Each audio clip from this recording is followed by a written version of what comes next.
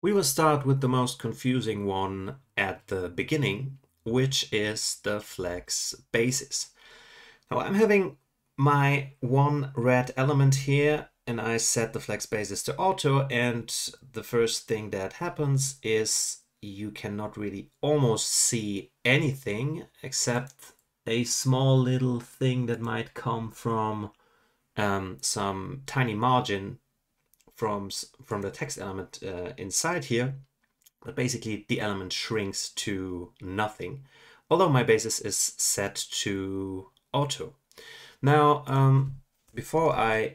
when I set this up, I actually wanted to set this to 200 pixels, and now you can see that our element grows to 200 pixels. Now, there are two kind of good ways to describe flex basis that I heard over the years in some lessons and tutorials and courses, but they are both kind of not. They are not the one thing that is explaining you how basis works, and that's a little bit the tricky thing. Now, one thing that people often say is you should think about basis as basically the width of your element, and that works fine in that first example when you look at it, because we set our basis to 200 pixels and it kind of grew to those 200 pixels. When we set it to 300 pixels, it's changing to 300 pixels now. So it is kind of the width, except it isn't. Now let's see what happens when we go to the parent element and we change our flex direction, and now we can see it's not the width anymore. Actually, now our 300 pixels are along the vertical axis, and the other thing is just the stretch on the horizontal axis. So now it's not the width at all anymore. So let's just go to the parent element, change this back again, and now we have those 300 pixels. Now, for a starter, it still makes sense to think about the flex basis as a width, just as a width along your main axis. So when you change your main axis to column, then you it's actually your height, but you can think about, in a very crazy term, you can think about it as your width along the main axis, even when it's actually your height. I hope that makes just a little bit of sense.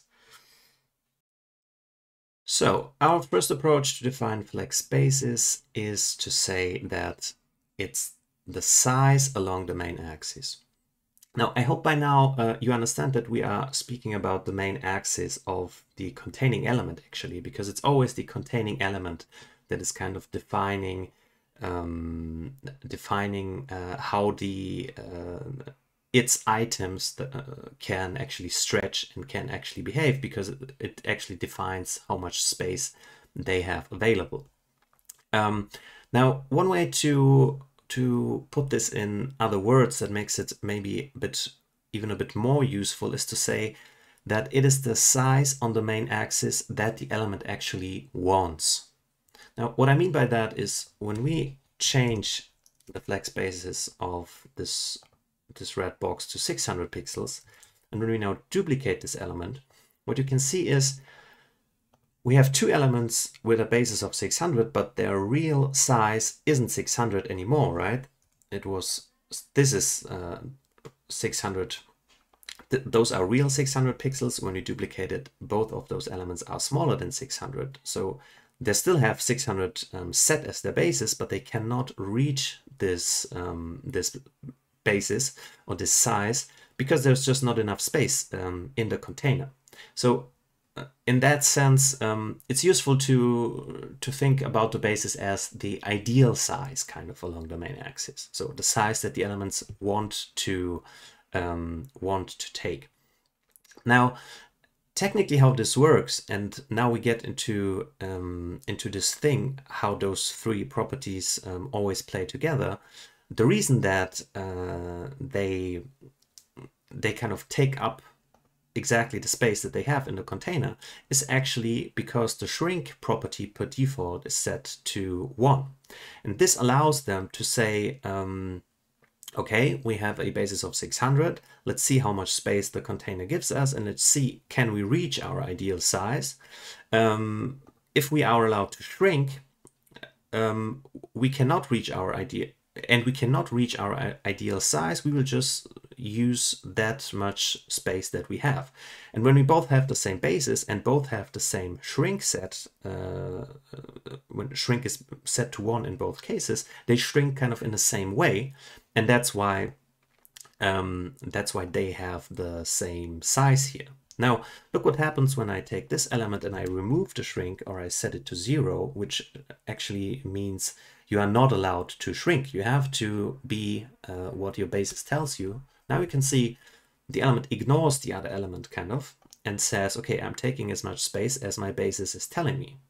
And now the interesting thing is what happens when this element also is not allowed to shrink.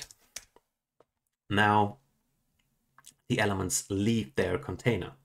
And you would consider this as a kind of broken layout most of the times, because the moment when they leave their container, probably there was a reason why this container had as much space as it had, and probably there might be some other element here, and now this element would just ignore that and would overlap them and say, okay, you are not allowing me to shrink, so I have my basis, I'm not allowed to shrink. What am I supposed to do? I have to kind of adhere to my rule and take up as much space as my basis is telling me.